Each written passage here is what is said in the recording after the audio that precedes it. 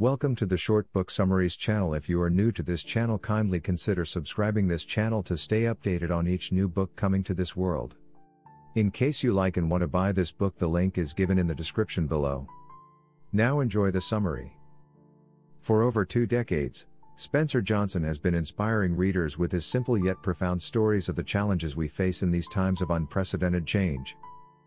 The Present is an engaging story of a young man's journey to adulthood, and his tireless search for the present, a mysterious and elusive gift he first hears about from a wise old man. This present, according to the old man, is the most valuable gift a person can receive. Why? Because it is the one thing that doesn't change in changing times.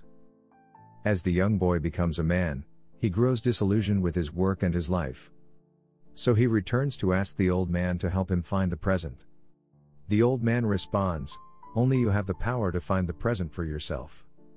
Heeding the old man's advice, the young man embarks on a worldwide search for this magical gift that remains unchanging in a changing world, and holds the secret to personal happiness and lifelong success. It is only after the young man has searched high and low and all but given up his relentless pursuit that he discovers the present, and all of the promises it offers. Like the young man, you may find that it is the best gift you can ever give to yourself, and to those you care about.